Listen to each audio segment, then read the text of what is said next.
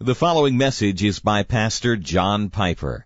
More information from Desiring God is available at www.desiringgod.org. The scripture text tonight comes from the book of Romans, chapter 14, verses 14 through 23. And if you would like to follow along in the Pew Bible, that passage can be found on page 949. Again, it's Romans chapter 14, verses 14 through 23. I know and am persuaded in the Lord Jesus that nothing is unclean in itself, but it is unclean for anyone who thinks it unclean. For if your brother is grieved by what you eat, you are no longer walking in love. By what you eat, do not destroy the one for whom Christ died. So do not let what you regard as good be spoken of as evil. For the kingdom of God is not a matter of eating and drinking, but of righteousness and peace and joy in the Holy Spirit. Whoever thus serves Christ is acceptable to God and approved by men. So then, let us pursue what makes for peace and for mutual upbuilding. Do not, for the sake of food, destroy the work of God. Everything is indeed clean, but it is wrong for anyone to make another stumble by what he eats. It is good not to eat meat or drink wine or do anything that causes your brother to stumble. The faith that you have, keep between yourself and God. Blessed is the one who has no reason to pass judgment on himself for what he approves. But whoever has doubts is condemned if he eats, because the eating is not from faith. For whatever does not proceed from faith is sin. Father, I ask that you would come and cause our church and everyone in the hearing of my voice not to think that the kingdom of God is merely a matter of eating or not eating, drinking or not drinking, having liberty to eat or being more confined. But rather, I pray that we would discover what it means in our minds and in our experience that the kingdom of God is righteousness and peace and joy in the Holy Spirit, and that those who thus serve Christ have your pleasure and find sober approval among men. Lord, if you would just do this, what a difference it would make for the sake of our city, as well as our church, our families, our children. So I ask for your help in unfolding these few words, and that you would do it. You would do the text in our church. I ask this for the glory of your name, the exaltation of your Son, the reaching of the lost, the advance of missions, and every good thing that you might be pleased to do through this word. In Jesus' name, amen. Romans 14 is mainly a word to the strong, how to love the weak. However, as you have been discovering, it is also the other way around. Verse 3, you can see that. Let not the one who eats despise the one who abstains, and let not the one who abstains pass judgment on the one who eats. So you got both in danger of not loving each other. The people who are more restricted, those are the weaker ones, Paul said. Their conscience is more sensitive on neutral matters. And then you got the strong, and they're both in danger of not loving, either despising or judging. So it's mainly about how the strong should not destroy the weak and hurt the weak, but it's also about how the weak should not judge or despise the strong. So there are numerous exhortations that we've been looking at, and I'll give you a few of them. Verse 13, decide never to put a stumbling block or hindrance in the way of a brother. Verse 15, at the end, do not destroy the one for whom Christ died. Verse 20, do not for the sake of food destroy the work of God. Verse 21, it is good not to eat meat or drink wine or do anything that causes your brother to stumble. Verse 22, the faith that you have, keep between yourself and God. So you see those half dozen exhortations, commands. Those are simply spelling out how to love each other, how not to hurt each other. I left one out. I left out verse 19 because it's the positive counterpart of verse 16 that we're going to look at, and I want to close with verse 19, but I'll read it anyway. Let us pursue what makes for peace and mutual upbuilding. In other words, when all is said and done, the opposite of destroying each other is build each other. Build each other. Look for ways to build righteousness, build peace, build love, build joy, build life, build perseverance. Think build, not destroy. See the opposite? The rest of the text is reasons. Isn't it remarkable? It took me 23 years to learn that the Bible argues. My whole mindset for 23 years was a string of pearls. It's just a string of pearls. Take one pearl, love it, do with it, or little balls of food that you can eat.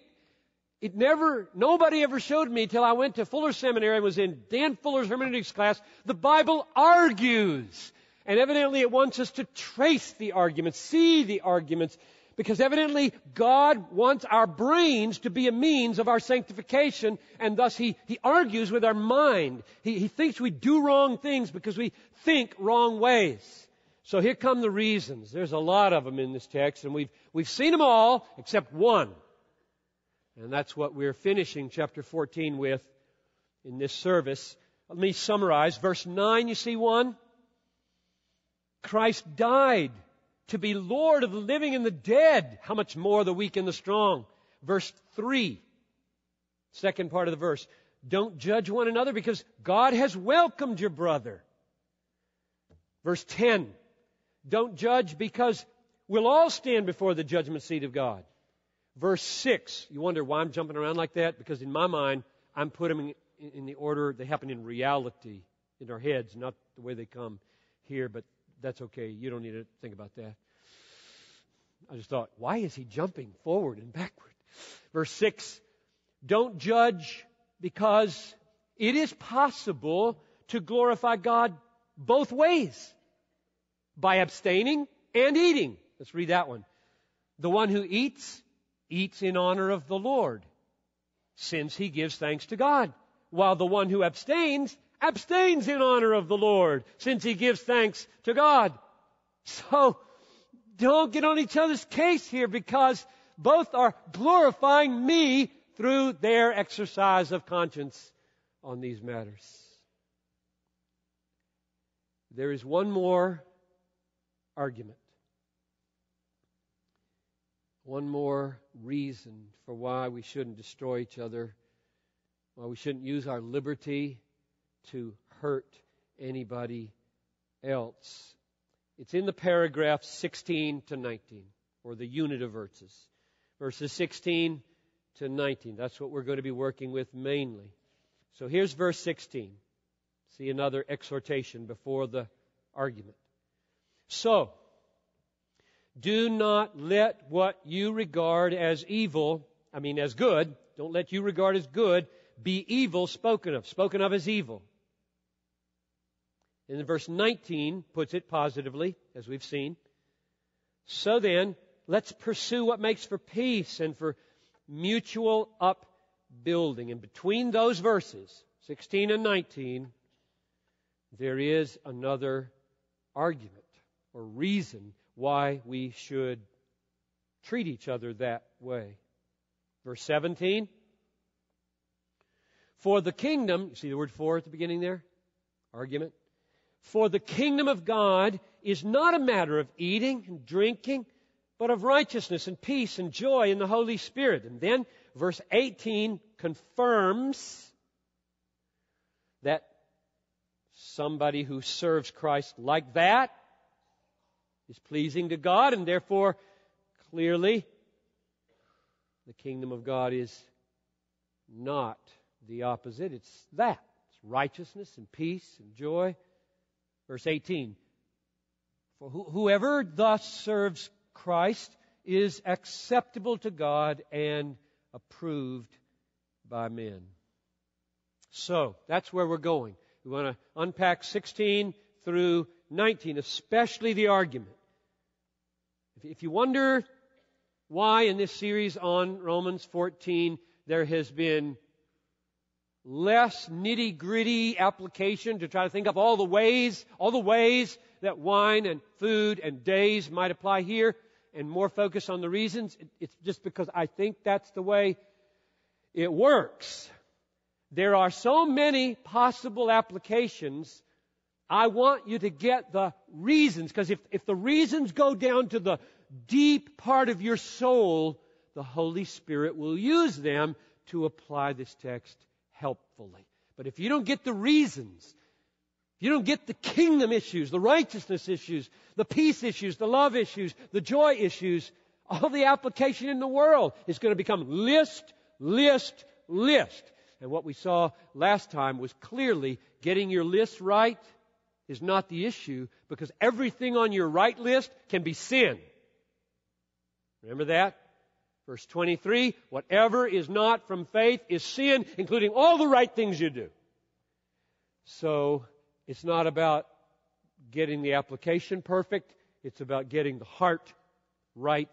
And that happens with these arguments. But let's start at verse 16 with the exhortation. So do not let what you regard as good be spoken of as evil. So he has just said in verse 15, I want to pick up this word so at the beginning of verse 16. And to do that, I need to go back a verse. Verse 15, if your brother is grieved by what you eat, you're no longer walking in love. By what you eat, do not destroy the one for whom Christ died. And then, therefore, so, don't let what you regard as good be evil spoken of.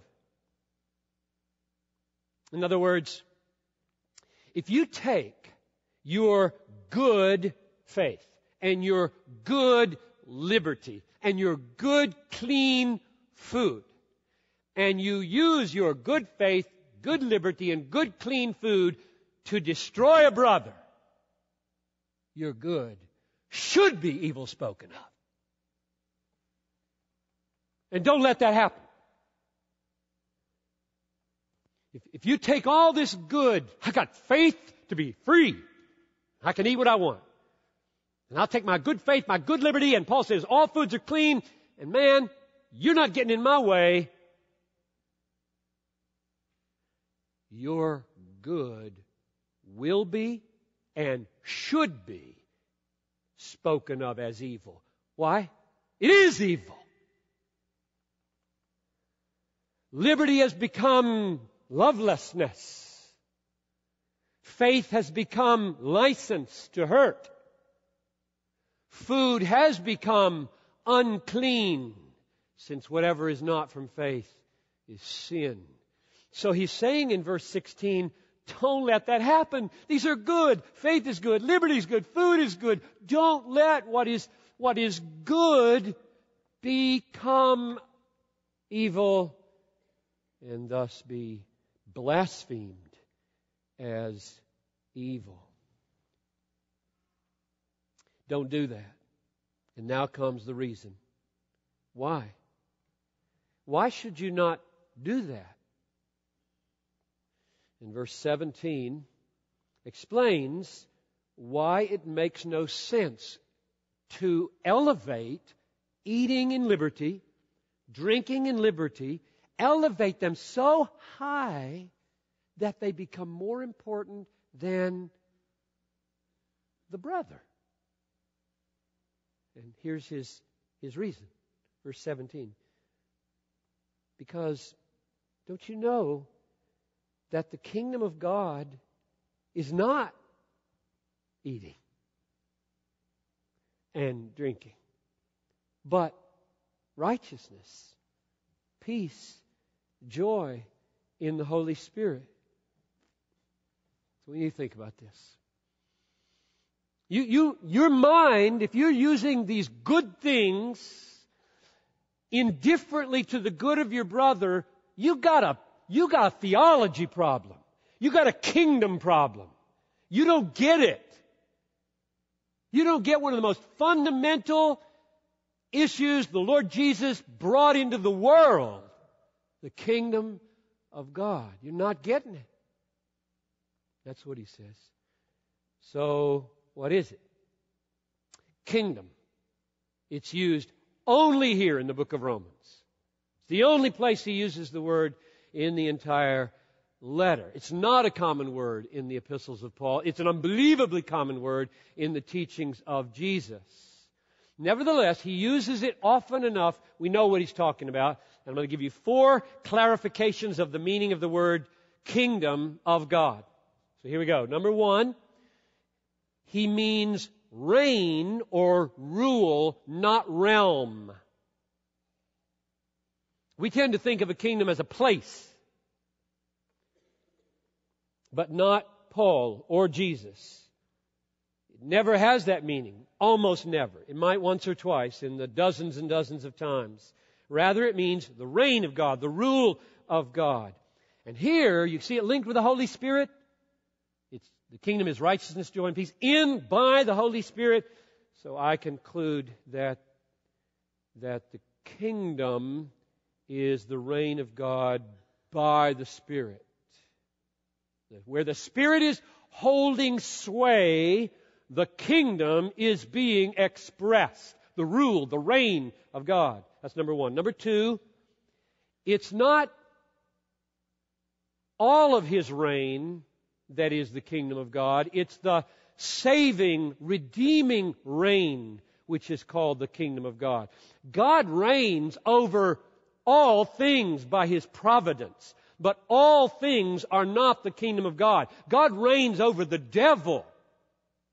The devil is not the kingdom of God. So when you say it's the reign of God, you got to get more specific, and you say it's the specific exercise of His rule and exercise of His reign in overcoming evil, establishing righteousness, bringing His salvation to bear upon people, and eventually it will fill the earth like the waters cover the sea, and everything that is not His saving reign will be banished from the new heavens and the new earth. When Jesus said, pray like this, hallowed be your name, your kingdom come, your will be done on earth as it is in heaven, the preceding word and following word explain the coming of the kingdom. Hallowed be your name. We want your name to be treasured, hallowed, admired, loved, trusted, sanctified. That's the coming of the kingdom. Where that happens, the kingdom is moving. And we want your will to be done, not just sovereign will, like He governs all the earthquakes, but rather the way the angels do it in heaven. Your will be done on earth as it is in heaven. How is it done in heaven? Perfectly, joyfully, energetically. Not like the devil does the will of God, which he does. He does his sovereign will. But the angels do His revealed will of command with joy. And so wherever that's happening, wherever righteousness is happening in people's lives with joy, you've got kingdom power being displayed. So the second clarification is, it's the exercise of His reign or rule or power savingly, purifyingly, sanctifyingly, Christ-exaltingly, God-centeredly, Bible-saturatedly. Number 3, this kingdom is present and future. It is present in some measure of fulfillment now. It will be fully present in consummation when the age comes, the new age of Christ comes. Paul says to unbelievers, for example, in 1 Corinthians 6:9, those who do such things will not inherit the kingdom. That means someday the full consummate kingdom will come with the second return, with the return of Christ, and those who are now living in this way won't go in. So it's future. But he says in Colossians 1:13, He has delivered us from the dominion of darkness and has transferred us into the kingdom of His beloved Son. So it's present. I'm already in my inheritance. And all of you who are believers are already in your inheritance. The consummation of it isn't here yet. That's why we die and get sick and sin. But we are already in the inheritance. The transfer has been decisively made. You've passed from darkness to light. There is no judgment. There is no condemnation. The judgment is over. It happened where? Tell me where the judgment happened. The cross. We sang about it. And so you've already passed through the decisive judgment, and you've inherited the kingdom, and you're living in the reign of Jesus Christ savingly over your life. That's clarification number 3. Here's clarification number 4 about the kingdom. The kingdom of God and the kingdom of Christ are the same kingdom. Don't divvy these up. Ephesians 5:5 says, everyone who is sexually immoral or impure or who is covetous has no inheritance in the kingdom, singular, the kingdom of Christ and of God. So when we talk about the kingdom of God, or you read about the kingdom of Christ, don't think two kingdoms. There's one reality, kingdom of God and of Christ. So those are the 4 clarifications. Reign, not realm. Saving reign, not all of His providential reign. 3, present as well as future. Future as well as present. And it is Christ's kingdom as well as the Father's kingdom. And now Paul, back to verse 16, says, don't use your good faith, good liberty, good food to hurt anybody, because the kingdom of God, the reign of God, is not eating and drinking. It's righteousness and peace and joy in the Holy Spirit. The saving, redeeming, sanctifying rule of God, the kingdom of God, has broken into this world in Jesus, the Messiah, the King. He's come. The King has come. And the evidence of that in your life isn't merely what you can eat, what you can drink. It's how you govern what you eat and what you drink. It has to do with righteous, peaceable, joyful handling of what you can eat and what you can drink. Kingdom issues are not merely your list of eating and drinking. It's about what's going on in here in the Holy Spirit. It's a supernatural reality, the kingdom is. It's not just the arrival of a behavioral norm. It's the arrival of power by the Holy Spirit. Something deeper and larger is going on here in the kingdom activity in the church than just what you eat and drink. So what does it mean? What does it mean that the kingdom of God is righteousness, peace, and joy in the Holy Spirit? What does that mean? The rule of God is righteousness. The rule of God is peace. The rule of God is joy in the Holy Spirit. And here it's difficult because those words, righteousness and peace, those two especially, are used by Paul in two very different ways. And I'm torn as to which one to apply here. One is, righteousness refers to the declaration and imputation of Christ's perfection to me, a guilty sinner, through faith alone, so that I now stand counted righteous before God. It's called justification.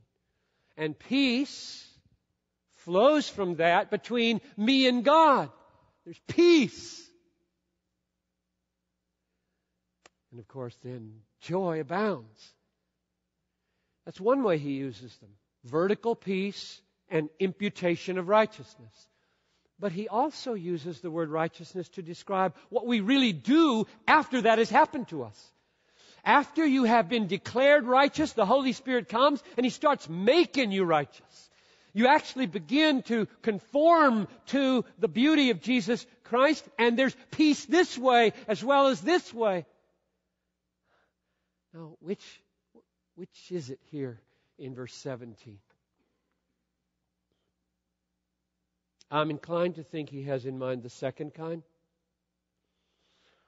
But I'm also inclined to think he wants us to hear the echo of the first kind and build the second kind on it. And the reason is I'm just not saying that because theologically I believe that's true. I'm saying it because I cannot escape how remarkably similar this righteousness, peace, and joy is to Romans 5:1 and 2, which remarkably, Rick, you read for us. You had read for us. We didn't work on that. It just happened. So let's read it again. Go to Romans 5:1 and 2, because I want you to see the evidence for yourself so you can struggle with me about this. I don't think we're going to go wrong here either way. I mean, it's going to be theologically right. I'm just not sure which Paul has on his front burner. But look at Romans 5:1 and 2. Since we have been justified. Now that's declared righteous. By faith, we have peace. So you got righteous, declaration of righteous. You really can see it in the Greek. In that word, English word justified, you can't see righteousified. We don't have a word like that. But it's there. Peace with God through our Lord Jesus Christ. Through Him we have obtained access by faith into the grace in which we stand, and we rejoice. So when I see that, righteousness, peace, joy, I say, whoa, I've got to at least include that. However, I am inclined to think that he had mainly in mind the righteousness that we do and the peace that we show and experience between each other and the joy that flows from that. And my main reason is because of the phrase, in the Holy Spirit, in verse 17. The kingdom of God is righteousness, peace, and joy in the Holy Spirit. Looks to me like the Holy Spirit is bearing the fruit of joy, the fruit of peace, the fruit of righteousness now, right now. So I'm going to simply suggest that we say, let's be aware that this righteousness, peace, joy is built on an objective righteousness, declared, imputed, a vertical, objective peace that is subjectively enjoyed, and the joy that comes from that, and built on it is the work of the Holy Spirit now poured out into our lives, as 5:5 says, poured out into our lives, producing real righteous ways of relating, real peaceful ways of relating, and real joyful ways of relating. I think that's what the kingdom of God is. The kingdom of God is when the Holy Spirit is holding sway in your life, conquering sin and producing righteousness, conquering ruptured relationships and producing peace, conquering joylessness and producing joy. When that's happening, the kingdom is coming. The kingdom is coming. God extends His rule now by the work of the Holy Spirit, built upon the objective, finished work of Christ on our behalf on the cross. So, surely you're not going to grieve any of your brothers if you don't have to. You're not going to destroy them if you don't have to. And you don't have to, because God is at work in your life. Jesus said in Matthew 12:28, to show you the link between spirit and kingdom, Jesus said, if it is by the Spirit that I cast out demons, the kingdom of God has come upon you. So Jesus made the link between kingdom and spirit. If the Spirit of God is moving to triumph over the devil in this church, the kingdom is here. That's what Paul would say, and that's what Jesus said. Now verse 18. Whoever thus, or in this way, or in these things, referring back to verse 17, whoever in this way serves Christ is acceptable to God and approved by men.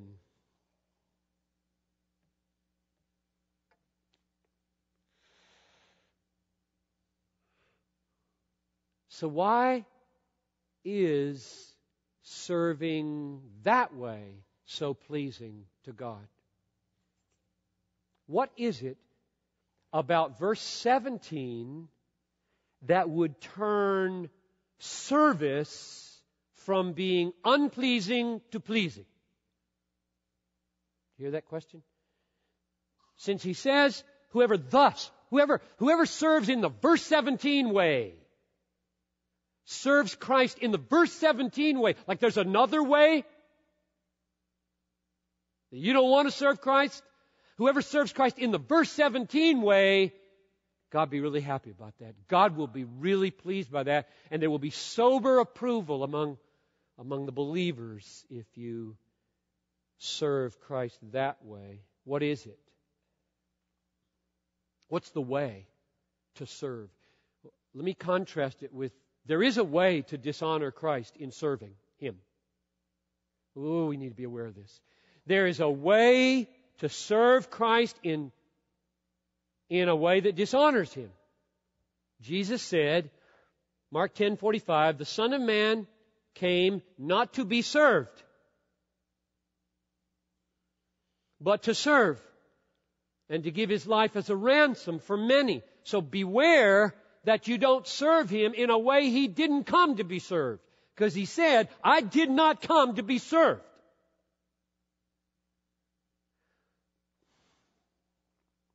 So how would you dishonor Him by serving Him? And how would you honor Him? One other text before I answer. Acts 17:25, Paul says, God is not served by human hands as though He needed anything, since He Himself gives to all mankind life and breath and everything. So if I put those two together, Mark 10:45 and Acts 17:25, Jesus didn't come to be served, to give His life as a ransom. God is not served as though He needed anything. I say, well, the service of Christ that I want to avoid is the service that puts God in the position of needing me.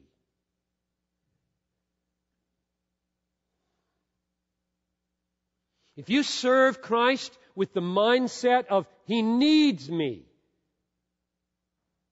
then you dishonor Him. He did not come into the world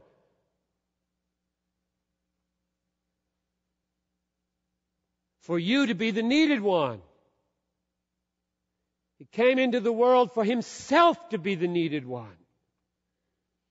And therefore, all the service of Christ that honors Christ makes Him the giver in our serving of Him, which is exactly what verse 17 says, does it not?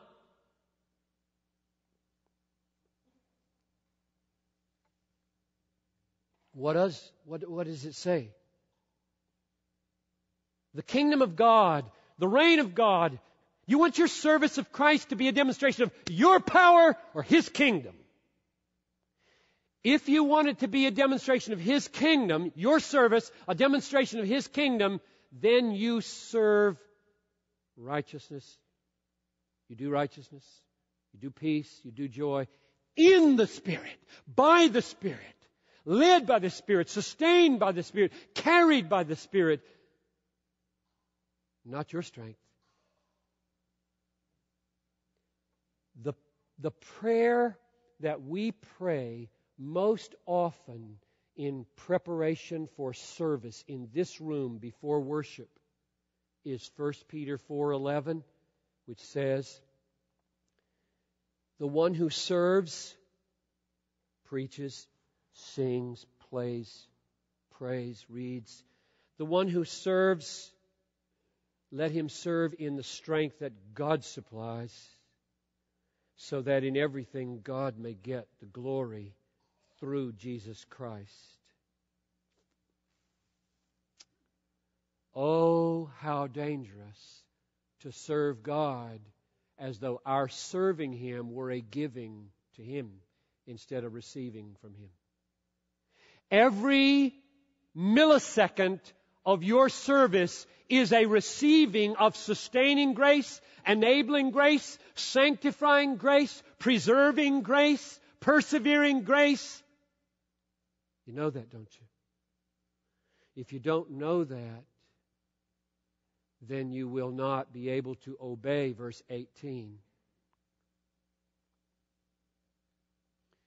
The one who serves Christ thus. And the thus refers back to the totality of verse 17. The kingdom of God is not about food and drink. The kingdom, the rule, the power of God moving on your life is righteousness happening and peace happening and joy happening by the power of the Holy Spirit, not your own. That's the only kind of service that will please God. One last text to confirm that. You get to the end of the book of Hebrews, and he pronounces a benediction over the church in chapter 13, verse 21. He actually uses the words of what is pleasing to God, like verse 18, and it's real clear what it is and where it comes from. Listen to this. Now may the God of peace equip you with everything good, that you may do His will, working in us what is pleasing in His sight, through Jesus Christ, to whom be glory forever and ever. He closes his entire book by saying, oh, may the God of peace equip you with everything you need to do His will, all righteousness, all peace, all joy. And then he adds, working in you. Working in you. This is kingdom power. This is Holy Spirit power. Working in you that which is pleasing in His sight. And it's pleasing not only because it's righteousness, peace, and joy, but because He Himself produced it. God loves the work of His own hands. God stands in awe of His own workmanship. We are His workmanship, created in Christ Jesus for good works. And when we do those works, His workmanship shines, and nothing pleases God more than the display of His own excellence. The question is, will we serve Him like that? Will we serve always in a mindset, I want to get glory to my God?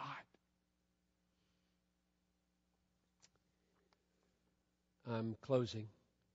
The kingdom of God is not food and drink. It's righteousness, peace, and joy, which comes by the powerful working of the Holy Spirit. in our lives, and the one who serves this way in reliance upon the Holy Spirit to produce everything needed in the Christian life, always crying out, "Oh God, I despair of myself. I'm not able in myself. I look to you. I need your Spirit. Based on your cross, your justification, I now plead for the kingdom power of the Spirit to make me a more righteous person and a more peacemaking person and a more joyful person. I need you so bad." That talk really pleases God, because He's the giver and we are the needy ones, and that is the way it will be forever and ever. And that's the manifestation of the kingdom. So I close with verse 19. Let us, Bethlehem, pursue what makes for peace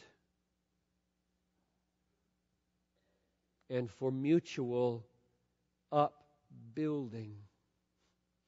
This is what the Holy Spirit does when He's reigning. This is what the kingdom does when it's holding sway in the church. It doesn't destroy people. It doesn't grieve people unnecessarily. It builds. It's just got an eye. I'm filled with the Holy Spirit. I want to build. I want to build. I want to help. Let's be that way. Let's pray. Thank you for listening to this message by John Piper, pastor for preaching at Bethlehem Baptist Church in Minneapolis, Minnesota. Feel free to make copies of this message to give to others, but please do not charge for those copies or alter the content in any way without permission. We invite you to visit Desiring God online at www.desiringgod.org. There you'll find hundreds of sermons, articles, radio broadcasts, and much more, all available to you at no charge. Our online store carries all of Pastor John's books, audio, and video resources. You can also stay up to date on what's new at Desiring God. Again, our website is www.desiringgod.org. Or call us toll-free at 1-888-346-4700. Our mailing address is Desiring God, 2601 East Franklin Avenue, Minneapolis, Minnesota, 55406. Desiring God exists to help you make God your treasure, because God is most glorified in us when we are most satisfied in Him.